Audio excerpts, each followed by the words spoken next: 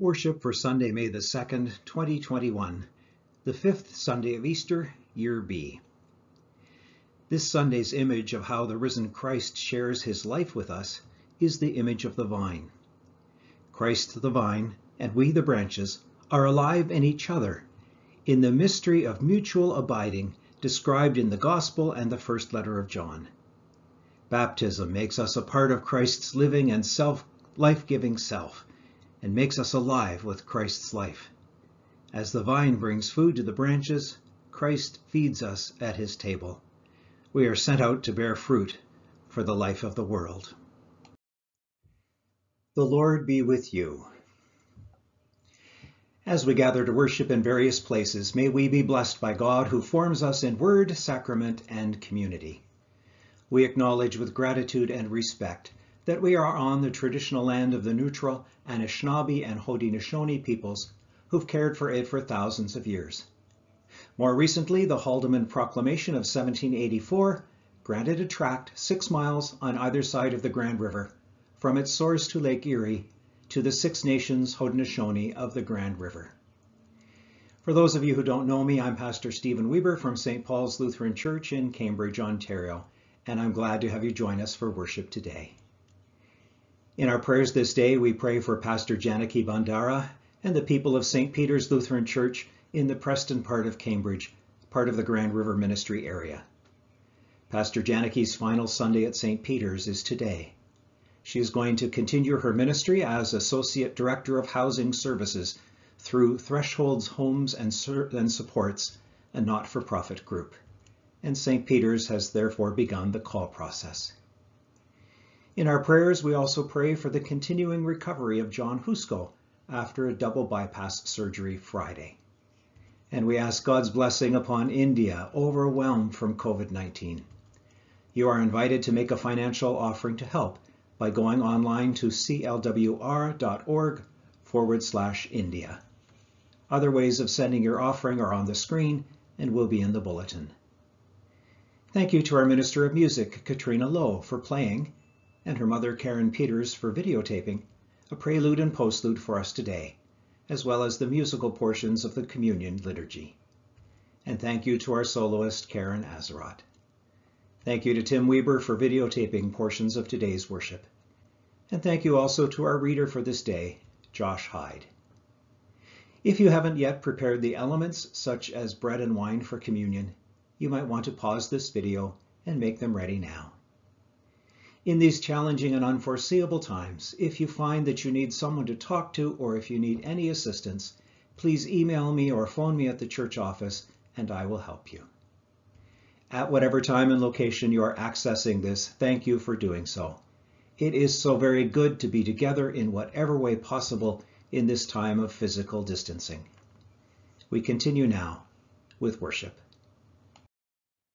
As we continue our celebration of Easter, I greet you with the ancient Easter greeting, Alleluia, Christ is risen. Christ is risen indeed. Alleluia. Let us pray. O God, you give us your Son as the vine, apart from whom we cannot live. Nourish our life in his resurrection, that we may bear the fruit of love and know the fullness of your joy. Through Jesus Christ, our Savior and Lord, who lives and reigns with you in the Holy Spirit, one God, now and forever.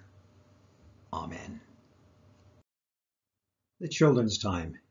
Have you ever been afraid? I'm so very glad that you're here today, and I know that you're bringing sunshine and joy wherever you are.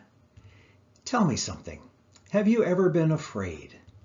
Well, of course, we all have. When I was your age, I was afraid that there might be monsters under my bed.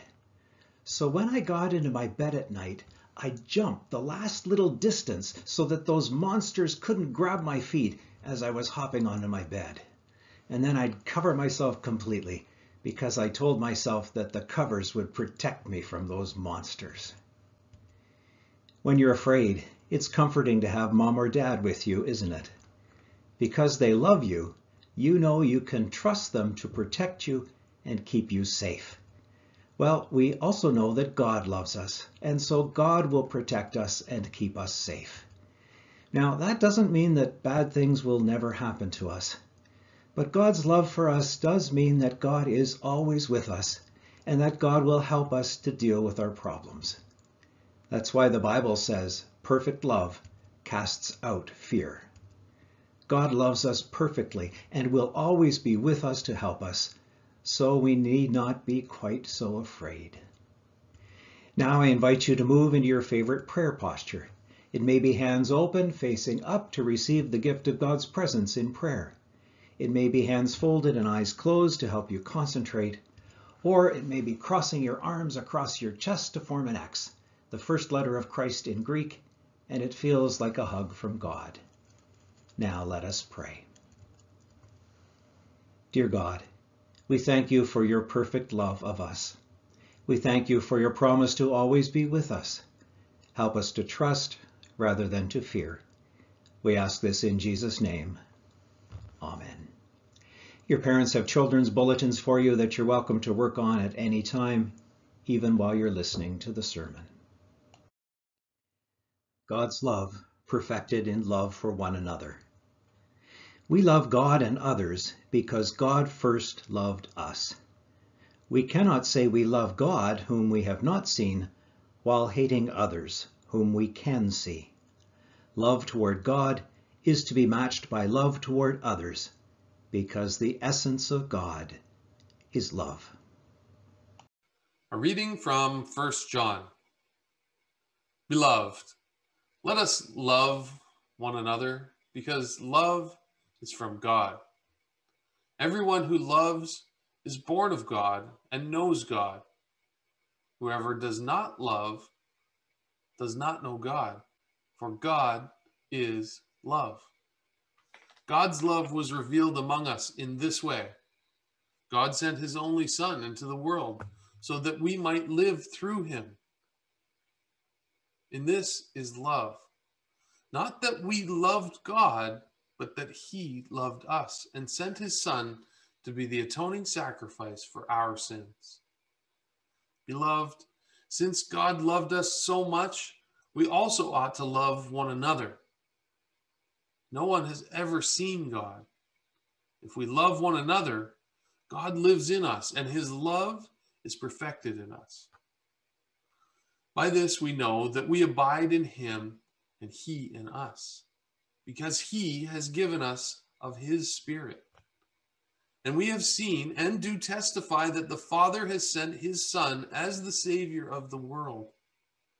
God abides in those who confess that Jesus is the Son of God, and they abide in God. So we have known and believed the love that God has for us. God is love, and those who abide in love abide in God, and God abides in them. Love has been perfected among us in this, that we may have boldness on the day of judgment, because as he is, so are we in this world. There is no fear in love, but perfect love casts out fear, for fear has to do with punishment. And whoever fears has not reached perfection in love. We loved because he first loved us. Those who say, I love God, and hate their brothers or sisters are liars. For those who do not love a brother or sister whom they have seen cannot love God whom they have not seen. The commandment we have from him is this: those who love God must love their brothers and sisters also. The word of the Lord. The sermon, Perfect Love Casts Out Fear. I remember being a student at Tate Street Public School in Cambridge when an eclipse of the sun occurred. We had been told about it beforehand, and we were warned not to look at the sun or we could go blind. When the eclipse occurred, it was beautiful, yet eerie. There wasn't a cloud in the sky, and the sun was shining, but it was dark, and there was a spooky color to the atmosphere. Even knowing that an eclipse was predicted, it was bizarre. Now imagine how it might have felt if you didn't know anything about eclipses. If you didn't know that the change was only temporary. it would have seemed as if the sun had been partially burned out, and we'd have feared for the future.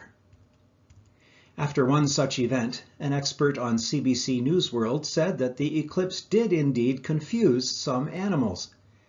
According to him, as the moon blocked the sun, some animals actually prepared for sleep, thinking, this was an awfully short day. But at least the animals wouldn't know enough to worry about the future.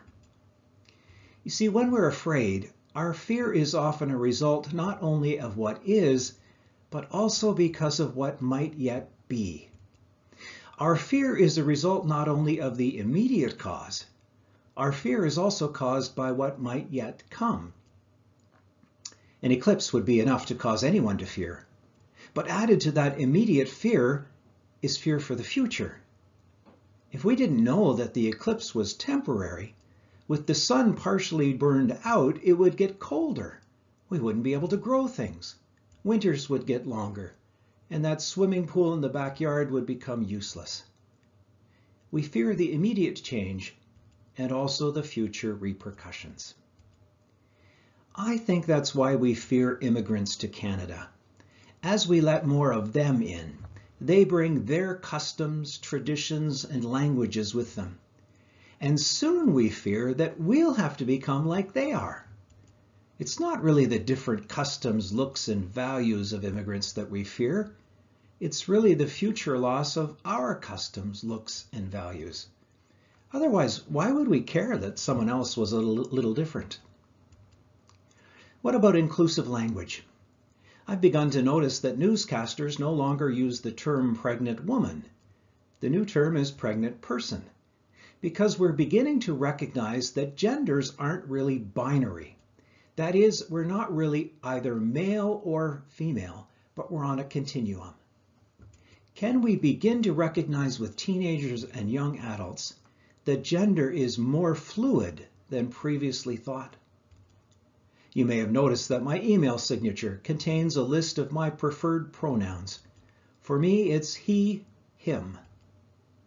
The pronoun they has become a new way of referring not to a group of people, but to one person in a non-gender way. Now, my mom was an English teacher, and she drilled into us that they was a plural pronoun, so I wasn't very accepting of this change at first. But with time, I've come to see the wisdom in this current usage, and I've embraced it, although I still slip up at times. Can we begin to see with the accepting eyes of our young people that the concept of male and female is just not as binary as we once thought? There's really nothing to fear about being accurate, except it may mean that stereotyped roles will change. And that's not necessarily bad. So we fear not only the immediate change, but even more, we fear its future implications. Once this pandemic is over, we wonder what the new way of doing church will be. Once we regather, how will we feel about shaking hands or taking the wine of communion? If some of us choose to continue worshiping online, we may not have need for as many church buildings or congregations. But how will we foster relationships between congregations and pastors? The Christian church is about to change, and the changes themselves would be unsettling enough. But added to our concern for the immediate change is our fear for the future. Change and fear are faith issues. Change and fear test our trust in God. One of my favorite Bible verses is, and I like it best in the King James Version, "Sufficient unto the day is the evil thereof." Or in more modern and more understandable English, "Do not worry about tomorrow, for tomorrow will bring worries enough of its own. Today's trouble is enough for today." And the reason I think it's one of my favorite verses is because I need to hear that. I do tend to worry unnecessarily about what may be. I think many of us do. And the reason for that is a feeling of powerlessness. We have very little control over the future. But the evil of the day is sufficient thereof. Christians are called to trust God. The future is in God's hands. Our God reigns. God is in charge. And God works to bring about a future that is often unimaginable from the limited viewpoint of our present circumstances. Former Bishop of the Anglican Church, John Bothwell, was in South Africa some years ago with Bishop Desmond Tutu. They each wanted to buy postage stamps, but because one man was black and the other white, they had to enter the post office by separate doors. Even though Bishop Bothwell had been present to make Desmond Tutu a bishop, they couldn't buy stamps together. Apartheid decreed that they should be separate. That was less than 45 years ago. And ever since apartheid ended, South Africa has had a black prime minister. Who could have foreseen such a great change in so short a time? God works, so we need not despair. God's future is often far better than we could imagine. Fear and change are faith issues. Philip Melanchthon, a dear friend of Martin Luther, was once paralyzed by his fear of the future. He had some decision to make, and he could not figure out what would be best. Not knowing the future, he was paralyzed in the present. So Philip went to Martin Luther for advice, and this is what Luther said: "Sin boldly. Sin boldly. We don't know the future. We can't perfectly see the results of changes we make now, and so some of our decisions in the present will be wrong. But we can trust that where we are in error, God will forgive, and God will work to correct our mistakes." Perfect love casts out fear. We can't perfectly see the future, but we do know that in the future is God, and so we can trust that the future will be good. Trusting God, we need not fear the future. There's a poem I remember from a devotional booklet that goes like this. They tell of Adam, how frightened he must have been when for the first time he saw the sun disappear, ending the light of day. It was Adam's first darkness. How could he accept the night when he had never seen a dawn? After the splendor of the sun, how dark the darkness was for him, how desperate the long terror of the first fall of night, until Adam learned that day would come again, could see that there is light and order in the universe. And then Adam began to see how much light remains in the sky at night, the stars and their enduring promise of the sun, the returning star of day. Adam learned that the night is never wholly dark and that no night is endless, even as each of us must learn it in our own time of trouble and weakness. The light is never far. The light is never far. That's God's baptismal promise to us. Baptized into the name of the Father and of the Son and of the Holy Spirit, we are baptized into God's family, into God's care, and into God's protection. If you or someone else you know is not baptized but would like to be, contact me and we'll begin that conversation. Perfect love casts out fear. The future is in God's hands, and so are we. We are protected. Sufficient unto the day is the evil thereof. May God help us to trust in God's perfect love of us, to trust and not to fear the future. And the people said, Amen.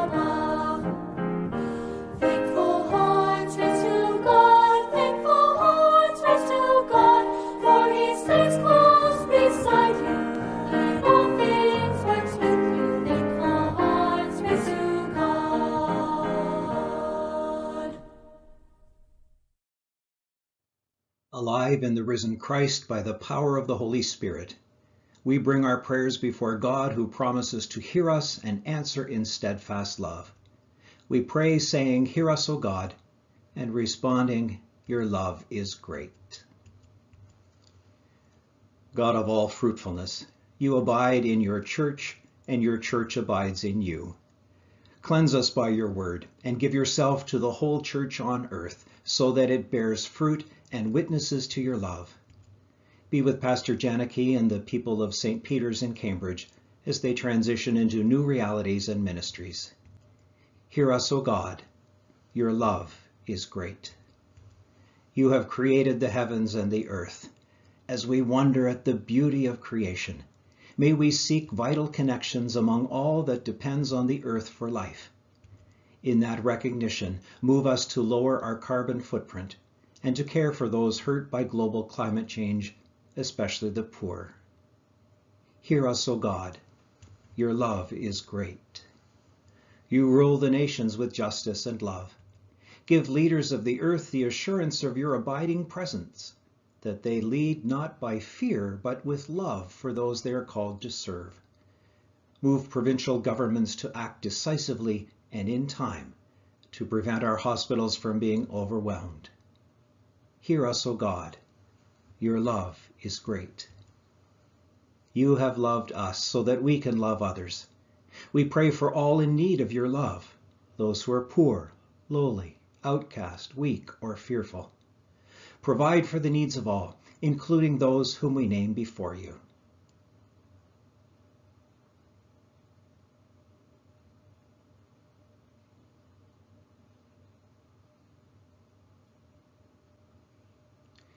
We pray for the people of India in their suffering and pain. Hear us, O God. Your love is great. You call us to care for all people.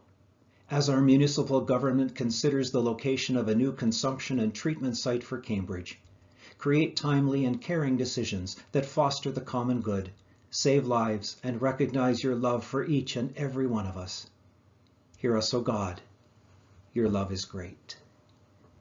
You are the great physician.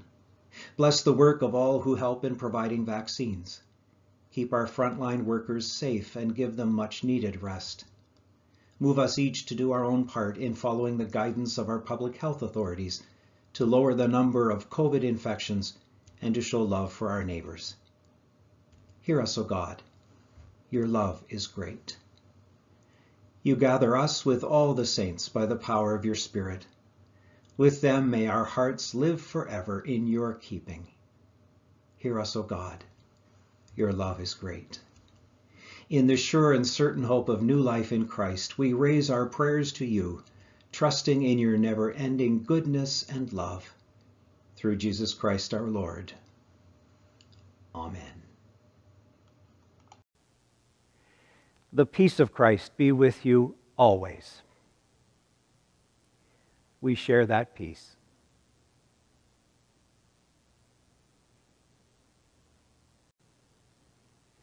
Let us pray. God of love, you call us beloved children and welcome us to your table. Receive our lives and the gifts we offer. Abide with us and send us in service to a suffering world for the sake of your beloved child, Jesus Christ. Amen.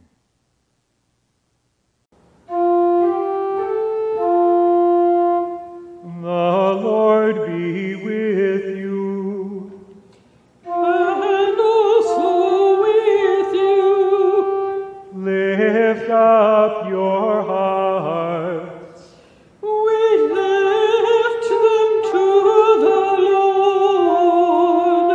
Let us give thanks to the Lord our God.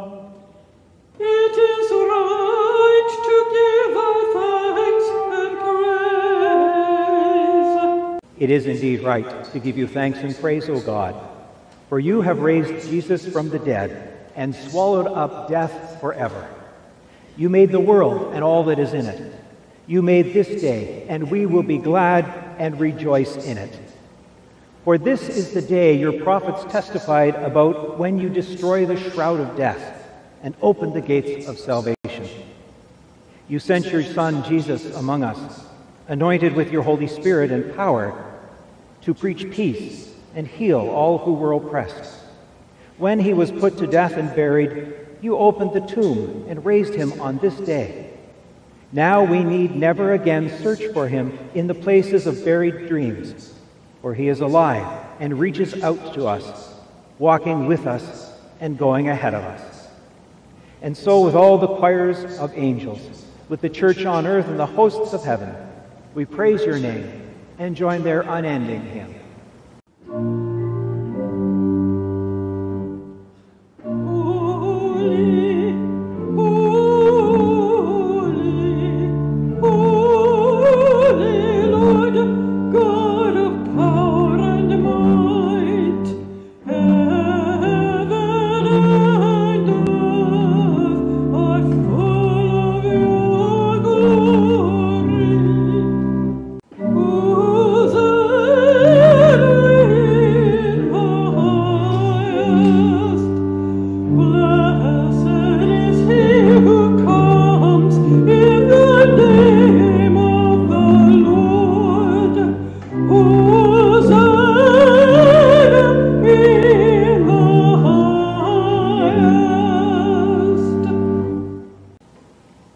Holy God, mighty Lord, gracious Father, endless is your mercy and eternal your reign. You have filled all creation with light and life. Heaven and earth are full of your glory. We praise you for the grace shown to your people in every age, the promise to Israel, the rescue from Egypt, the gift of the promised land, the words of the prophet, and at this, the end of all the ages, the gift of your Son, who proclaimed the good news in word and deed, and was obedient to your will, even to giving his life. In the night in which he was betrayed, our Lord Jesus took bread and gave thanks, broke it and gave it to his disciples, saying, "Take and eat. This is my body, given for you. Do this for the remembrance of me." Again, after supper, he took the cup, gave thanks, and gave it for all to drink, saying, "This cup is the new covenant in my blood, shed for you and for all people for the forgiveness of sin. Do this for the remembrance of me." For as often as we eat of this bread and drink of this cup, we proclaim the Lord's death until he comes. Christ has died. Christ is risen. Christ will come again. Therefore, with this bread and cup, we remember the life our Lord offered for us. And believing the witness of his resurrection, we await his coming in power to share with us the great and promised feast. Amen. Come, Lord Jesus. Send now, we pray, your Holy Spirit, that all who share in Christ's body and blood may live to the praise of your glory and receive our inheritance with all your saints in light. Amen. Come, Holy Spirit.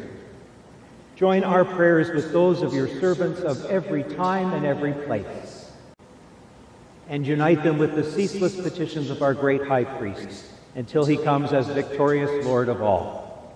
Through him, with him, in the unity of the Holy Spirit, all glory and honor is yours, Almighty Father, now and forever.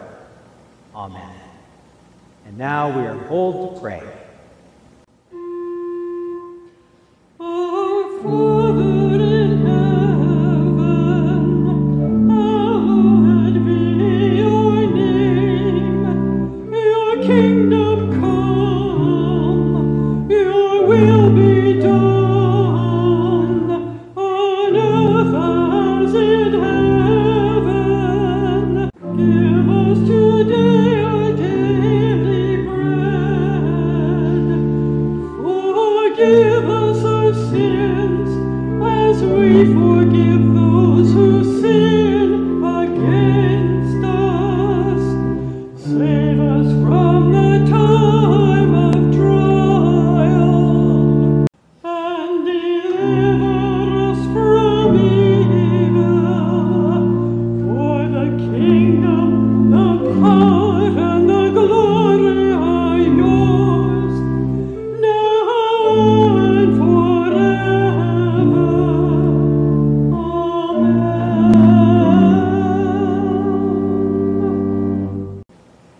risen Christ invites us to his table. Come, eat, and be satisfied.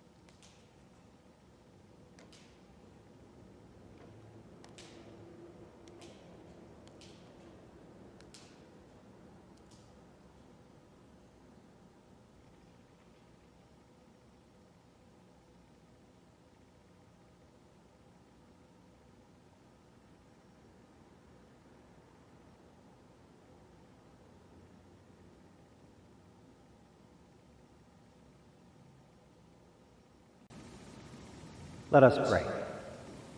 Wellspring of joy, through this meal you have put gladness into our hearts.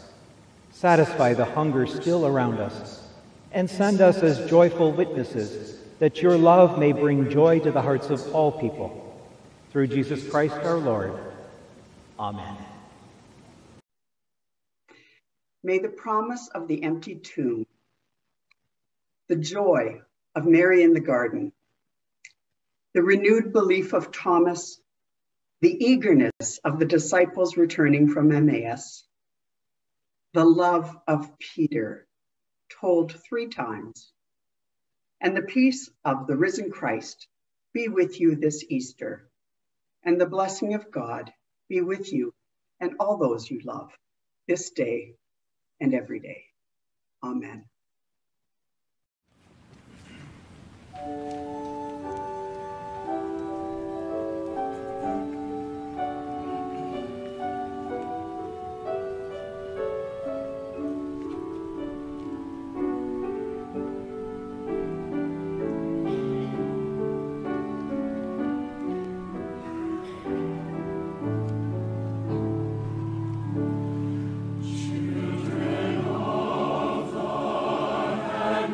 Father,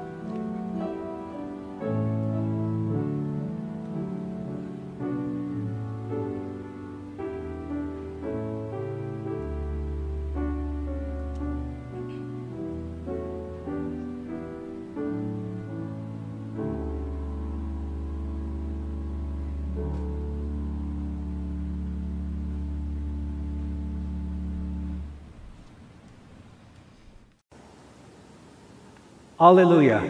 Christ is risen. Christ is risen indeed. Alleluia. Go in peace. Share the good news. Alleluia. Thanks be to God. Alleluia.